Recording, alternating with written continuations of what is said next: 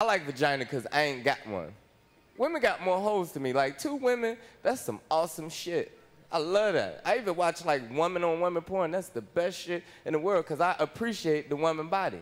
I do. Like any breast men in here besides myself? You can clap for that. I love, like some people like ass. I like breasts. And people ask me why. And I say because I don't plan on sucking her ass. And I like breasts because breasts will appreciate your efforts.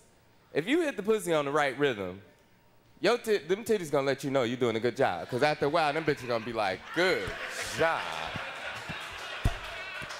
You are really smashing.